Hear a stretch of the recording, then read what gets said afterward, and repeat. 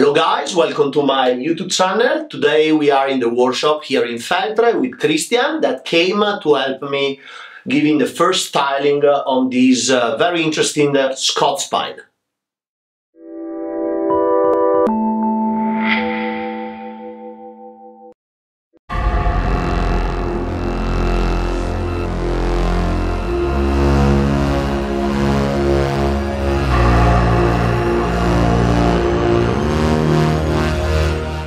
So, this Scots pine collected many years ago in Spain was very well prepared by creating the first two bend. So, the original trunk was in this position. It was bent down using some very heavy screw and guy wire. It was a free bend, so no raffia, no protection, just slowly bending the part in position and looking how the fiber of the wood will react. Sometimes we can move the bend along the time rather than do everything in one time. If we do the fast mode, we generally put raffia, some electrical tape to hold the moisture, and we bend. But also we can prepare the material by start using some fulcrum point and bend slowly along the time using a very strong guy wire until the branch is in the position we want. In the meantime, also the second section of the trunk was bent up because the idea is to use these more or less with the front.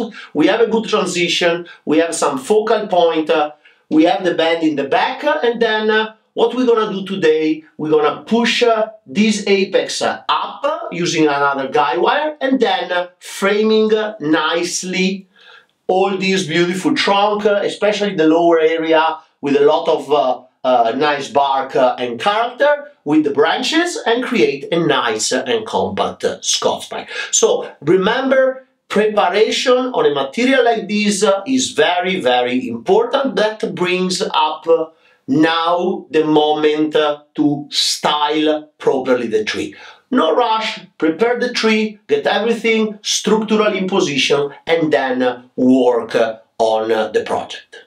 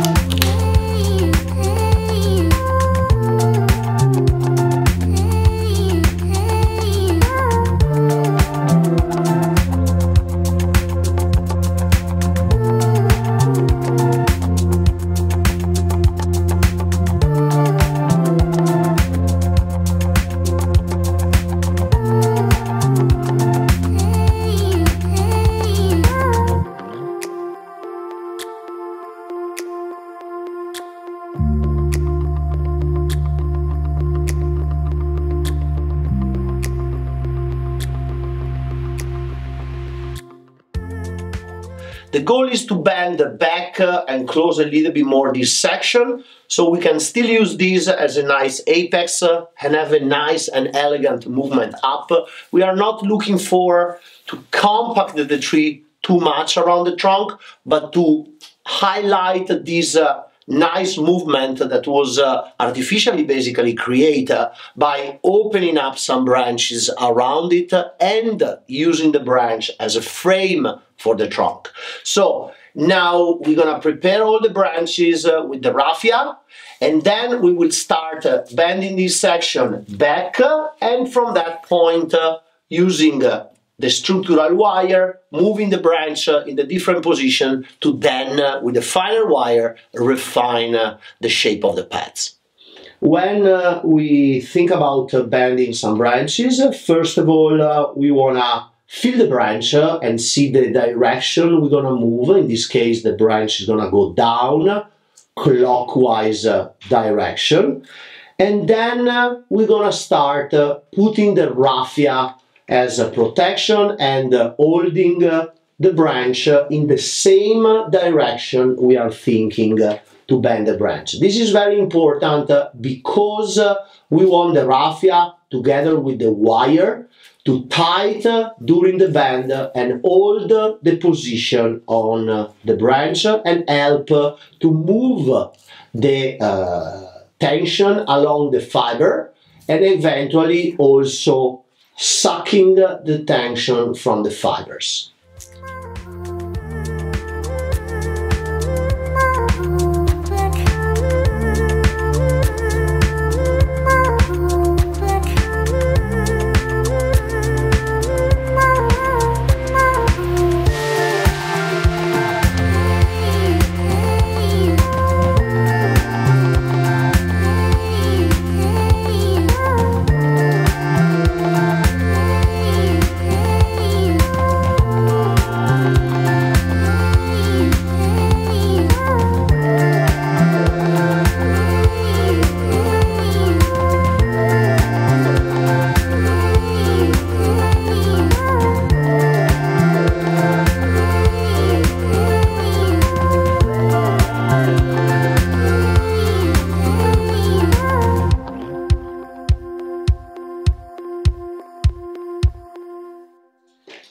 Now that the raffia is perfectly positioned, we have to start thinking about the wiring. We have two lower branches, a little bit disjoint, one from the other. So I have to think that my better strategy will be start with the wire here, create my anchor, and then clockwise run the two halves of the wire in the same direction. Part of the bend will be done with the wire, but most of the bend is always done using guide wire. So for every structural branch, we have to be sure in which direction we want to wire, eventually use better one wire between two branches, one part counterclockwise, the other one clockwise, or eventually, if the branch is by itself, we can always use a screw to anchor, or like in this case, with the same piece of wire, go around the trunk, anchor very well, and then clockwise, that is the direction we need to bend this branch, run the two pieces one along the other to have maximum tension and hold.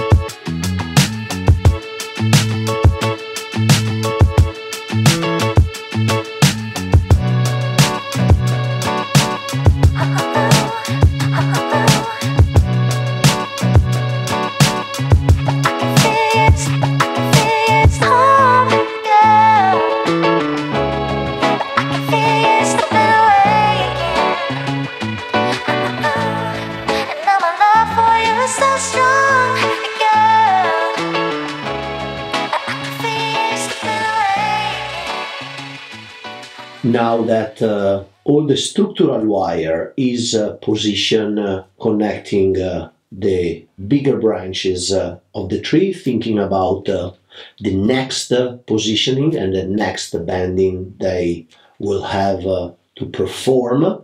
Christian can take care of wiring every single little system, opening up nicely the branches and wire until the top with the finer wire. So when we start manipulating, everything will be wired and ready to be positioned.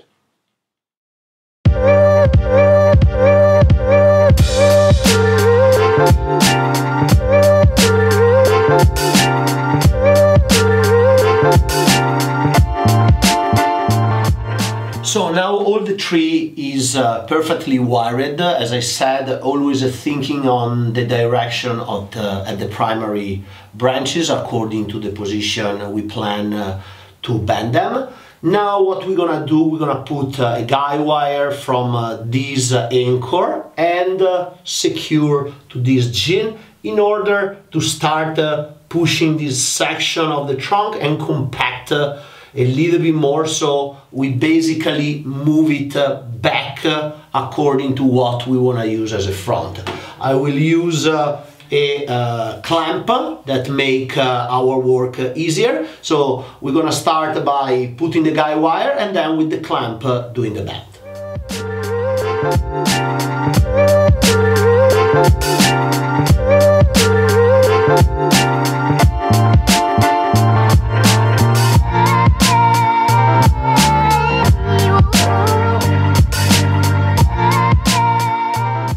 Now that part of the bend is done, we're gonna have to put a helper here in another direction, so I can move my clamp and then also secure, here we are, secure the bend a little bit more in the lower section.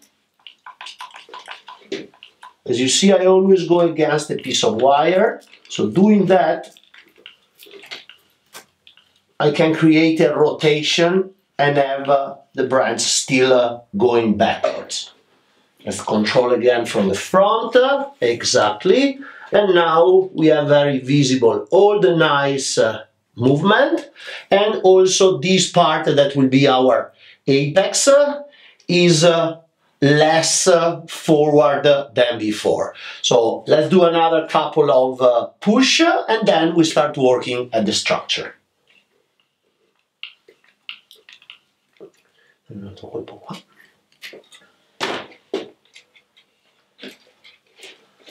Metti in tensione quello.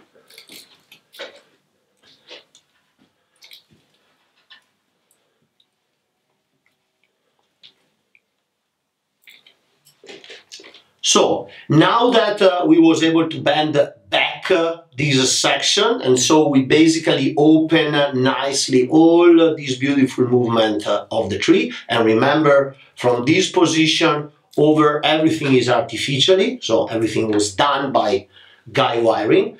Now we can start bending down this branch. So the best option now that we put the wire clockwise is to bend the branch down, and then from this position we can still have the decision, then we can put the pad here or here. That probably the best decision now that we created this movement toward the right side will be to come out with this branch here, so we have also the chance basically to visually short the branch by hiding the bend in the back. Have this branch here, then work this guy inside and in this position.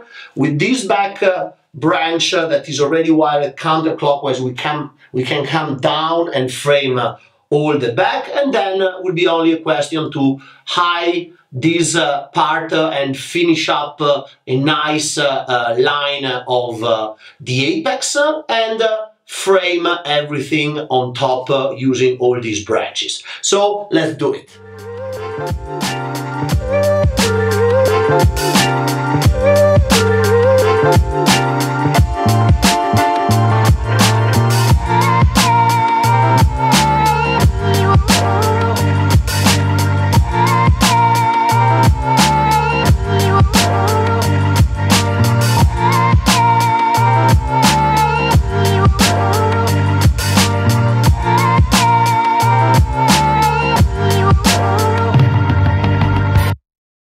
that we found a nice position for the first branch, coming from the back and opening up in this position, we're gonna start bending inside this other one. So we're gonna do the reverse guide wire.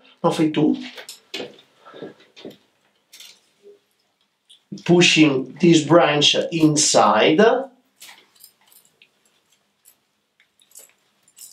Bene.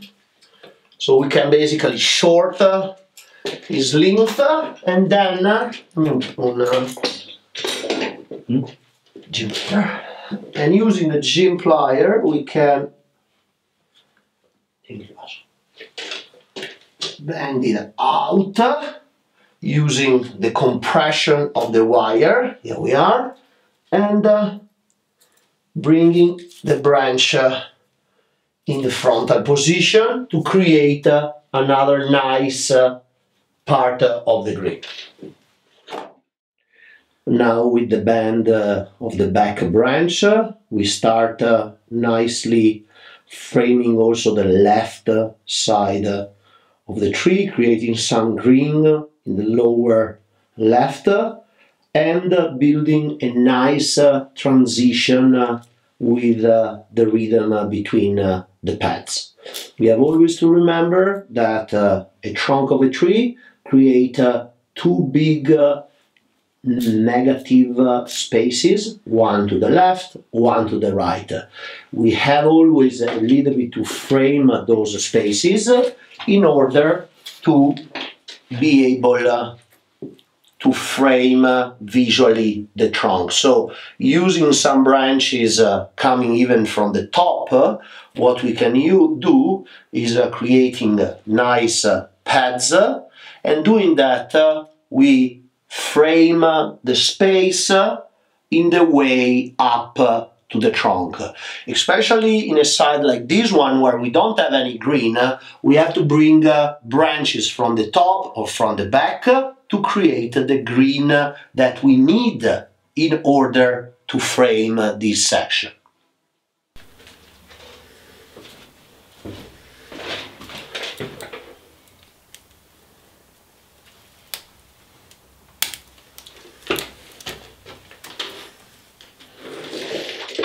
Okay, now we have the first branch, the second one, and we also frame nicely this section here, plus we already start creating depth using this branch into this negative space to stop the view of the observer and create three-dimensional on the tree. Now the next step will be pushing down this branch here to this screw in order to create a nice visual connection from the first branch going up to the top.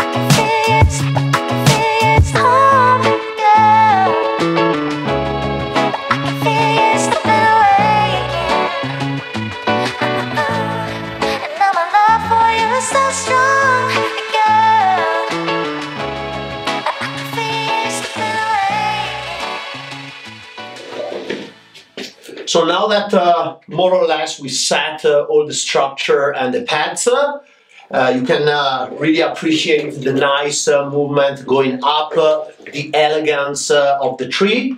We can spend some time cleaning the profiles of the pads to a little bit adjust the geometry and the lines on the way up, so we can really appreciate the rhythm between the pads.